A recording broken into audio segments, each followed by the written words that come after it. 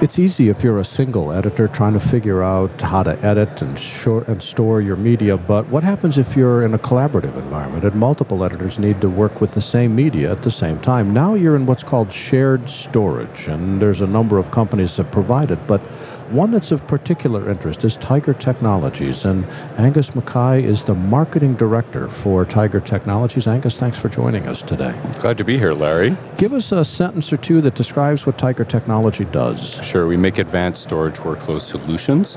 So rather than just... Advanced storage workflow solutions? You got it. What does that mean in English? Yeah, well, that's it. Most people think of storage as just drives that you can put stuff on. That's it. It's a hard disk, plugs into the computer, you're done. Yeah, that's it. But if you want to actually get productive in your rich media applications, post-production, editing, graphics, multimedia, whatever it is, you, as you said in your intro, need to collaborate with more than one person. And to do that, you've got a bunch of software applications that are almost a commodity now. Everyone's got every app. You've got to be ready to handle whatever comes in through your door.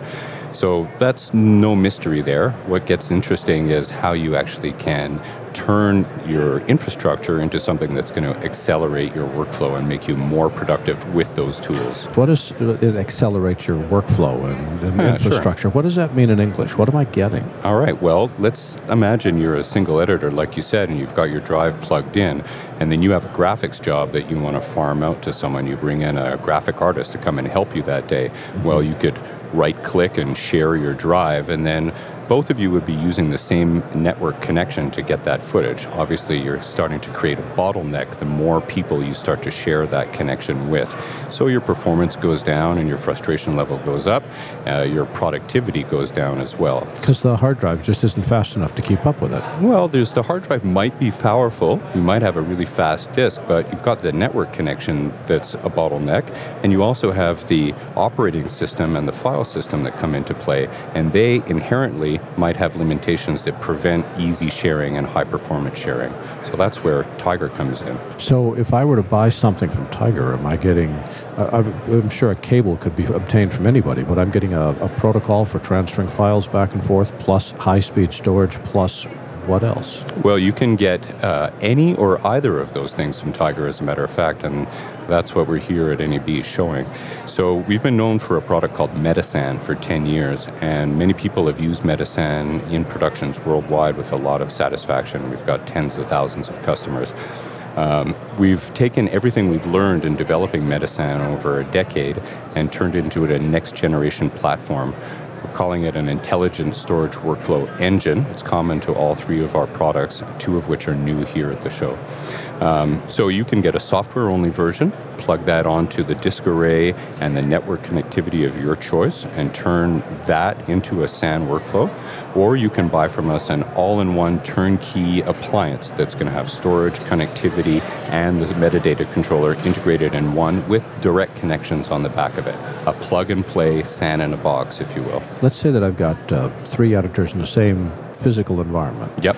And I want to have all of them have access to the same media at the same time. Mm-hmm. How do I connect them? How do I make sure I've got the bandwidth that I need? And what do I need from a Tiger point of view? What I would say is that you want to look at the requirements of each of your editors. Let's say they're creative offline editors and they're working with Avid or an Apple or Adobe product. They're probably going to be using a lower resolution footage like ProRes or DNX, something like that. So that's not going to take too much of your bandwidth. So you could use a 1 gigabit Ethernet connection for those. Maybe you have another editor, he's your online guy or your finisher or something like that.